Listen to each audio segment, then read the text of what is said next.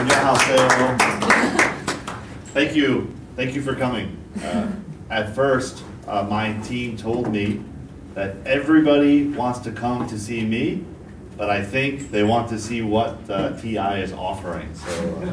So I will talk about a new IC from Texas Instruments that achieves a new low in standby power.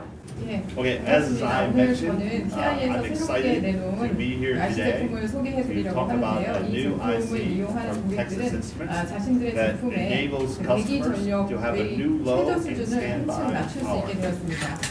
So, as you may know, the demand for more powerful, more thinner, more faster 아시는 것처럼 전 세계적으로 좀 더 빠르고 더 얇고 강력한 제품에 대한 수요는 많이 늘어나고 있는데요. 이것은 PC나 게임기나 아니면 스마트 공장, 전기차, 각종품이나 가전 등에서도 마찬가지입니다.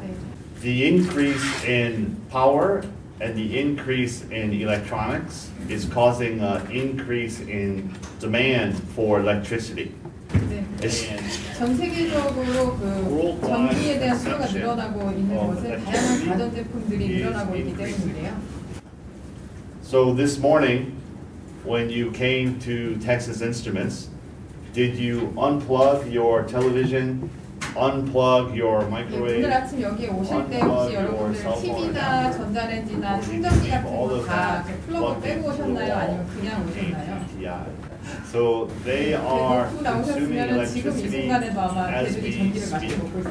On average, it is estimated that 50 그래서 이렇게 그냥 벽에다 꽂아놓고 나오신 전자제품의 대기 전력 수요가 매년 대규모 발전소 50개가 발전하는 양에 맞먹는다고 합니다.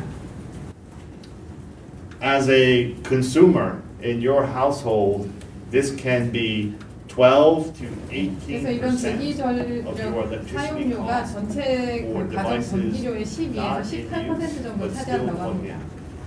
그런데 이런 문제에 대해서 TI가 드디어 솔루션을 내놨습니다. 저희가 새롭게 내놓은 이 제품을 사용하게 되면 이 제품의 특성을 금방 아실 수 있을 텐데요. 첫 번째로는 그 업계의 최저 전력을 자랑하고 있고요.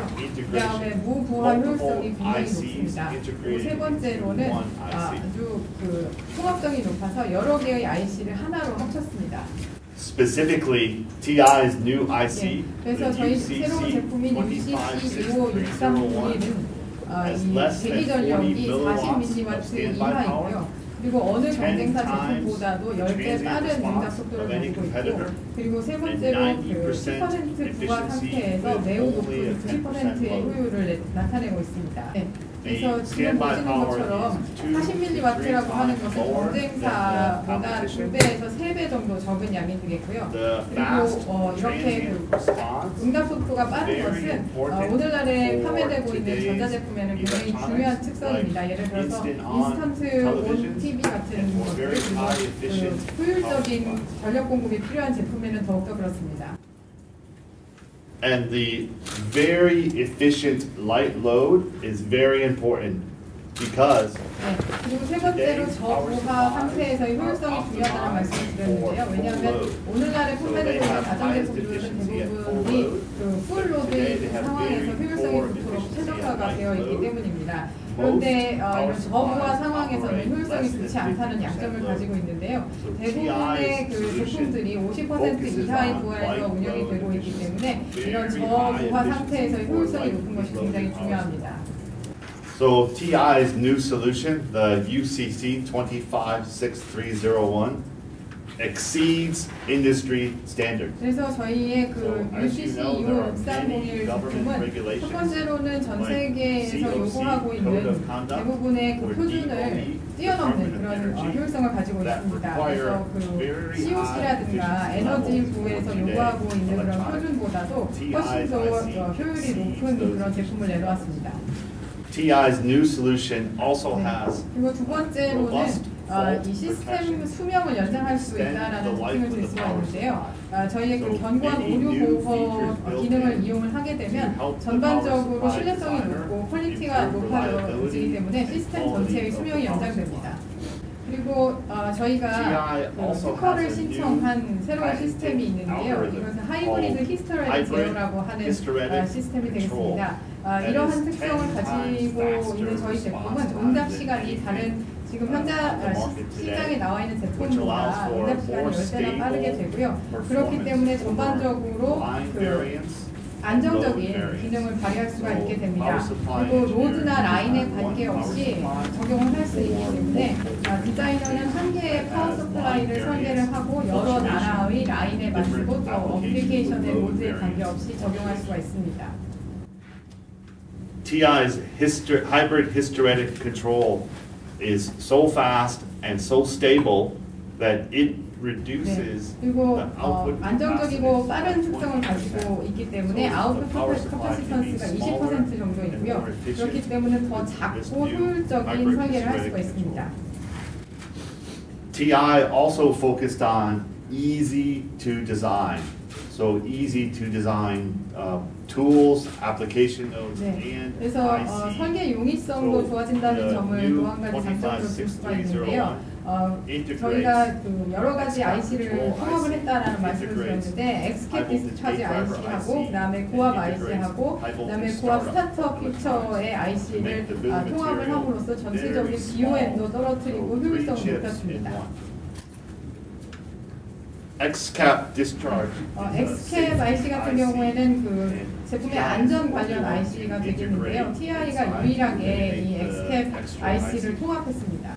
So, for many applications will benefit from the new IC. 그래서 이 새로운 제품은 아주 다양한 어플리케이션에 적용할 수가 있는데요. 디지털 텔레비전이라든가 올인원 PC, 게이밍, 데스크탑 컴퓨터, 노트북 어댑터나 그다음에 전기를 사용하는 공구, 그다음에 배터리 충전기나 기타 가전에도 사용할 수 있고요. 그 외에도 아주 다양한 산업용 어플리케이션에 적용이 가능합니다.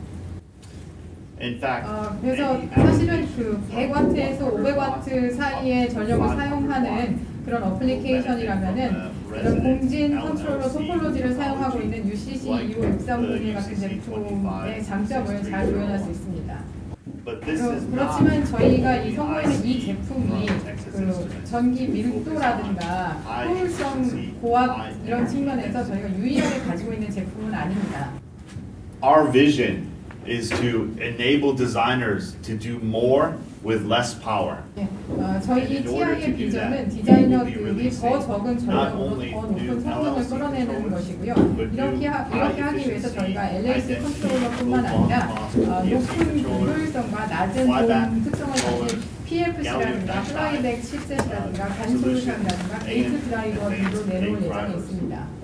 그래서 향후 한 1분기, 2분기에 걸쳐서 이런 그 특성을 가진 새로운 제품들을 여러분께 소개해 드릴 예정에 있습니다. 그래서 이런 제품들을 사용하게 되면 더 적은 전력으로 더 많은 성능을 낼 수 있습니다. So we are also making it very easy and very simple for power supply 그래서 지금 보시는 것처럼 저희 그 파워 서플라이를 디자인하시는 분들이 저희 제품을 빨리 평가해 보실 수 있도록 단순한 방법으로 평가할 수 있는 이밸루에이션 모듈을 공급하고 있는데요. 다양한 이밸루에이션 모듈을 TI.com에서 보실 수가 있고요. 그래서 뭐 어플리케이션에 관련된 내용이라든가 레이아웃에 관련된 디자이너들이 필요로 하는 거의 모든 지원을 거기서 보실 수 있습니다.